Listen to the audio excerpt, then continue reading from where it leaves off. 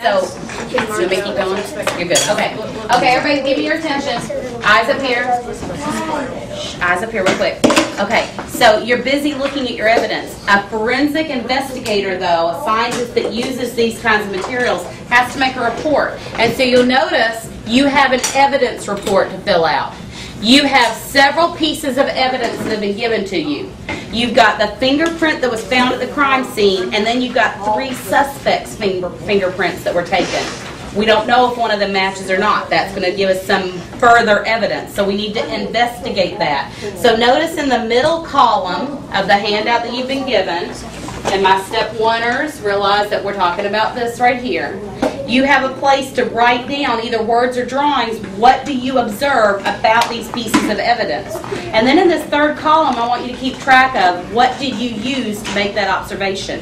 And then keep going. We also have hair sample from suspects, and we have a hair sample that was found at the scene. And last but not least, we've got a mystery substance. Remember I told you on the actual victim there was that powder found, and that's the evidence from the scene. That's evidence piece number 3 right there. But there's also 3 substances that we pulled out of the kitchen that we believe are very similar to that powder, and so I'm going to bring those around to you to investigate also. So make sure that you're making observations and recording them.